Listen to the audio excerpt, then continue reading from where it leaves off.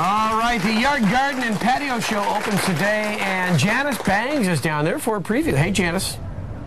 Hey, you guys, I am. And you know what? At the show this weekend, you're going to get real advice from real-life experts. I have with me today Ahmed Hassan from DIY's Yard Crashers. Good morning, Ahmed. Good morning, Janice. Welcome to Oregon. Have you been here before? I have never been here before, and I'm loving it. And what are you know what, tell me a little bit about Yard Crashers. It is a hilarious show. It has great results, but it is a little bit funny. It started off, it was supposed to be a landscaping show. It's more of a personality show, a high energy show. It's a fun show. And oh yeah, we're doing landscaping. And what the idea is you sort of ambush people while they're... Sort of, I totally ambush people.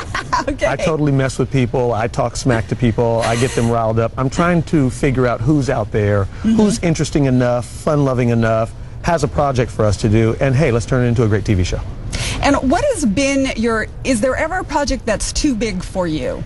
I doubt it, really, but is there?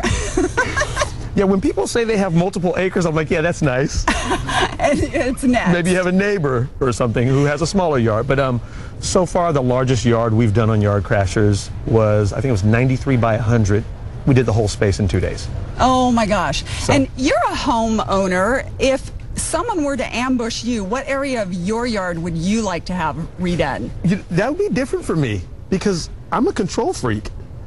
You know, and there's some people that are just like me. They don't want anyone to come in there and do their space. They're like, no, I'm going to do it myself. Now, as a professional contractor, which I am, I listen to people. I make sure that the space that we're creating makes sense for them because I really want them to love it and I really want all that great energy on TV.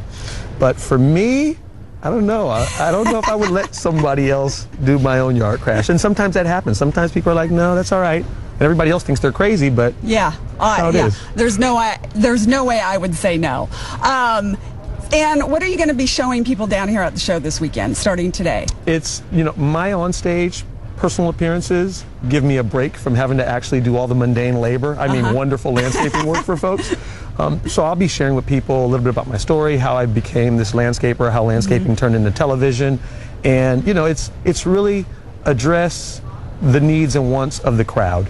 We get into everything. I pull no punches. Okay. And we just get into it. It's all landscaping centered. I mess with people. We talk about their yards. We answer questions. I'm gonna have other pros like Brian. I was just gonna say, and we have Ahmed is not the only expert here. I have Brian Bauman with me from Bauman Farms.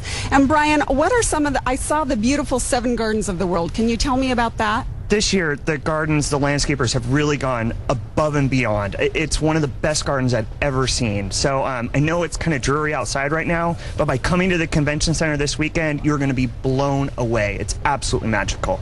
And can you tell me about some of the 7 gardens? So we really try to take some of the iconic images from around the world and transport them here to Oregon this weekend. So we've got a Spanish-themed garden. We've got Sultan's Paradise. We have a Chinese and Japanese garden. So really, it allows you to escape to the 7 areas of the world. It's really quite magical.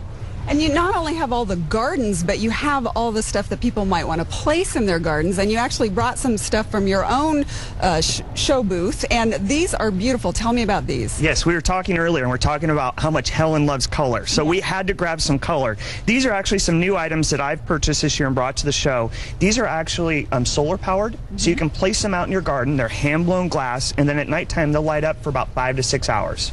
Oh my gosh, that's probably so beautiful. And what about these metal ones on the table here in front of us? One of the great areas of the show that we have the past couple years, and every year it keeps expanding, is with the Crackpots, which is a local group of artists that use recycled materials. So we have about 20 different artists here that have used all kinds of recycled material, from old diesel engines to forks and knives and everything you can think of that you may throw away, they've transformed into great works of art.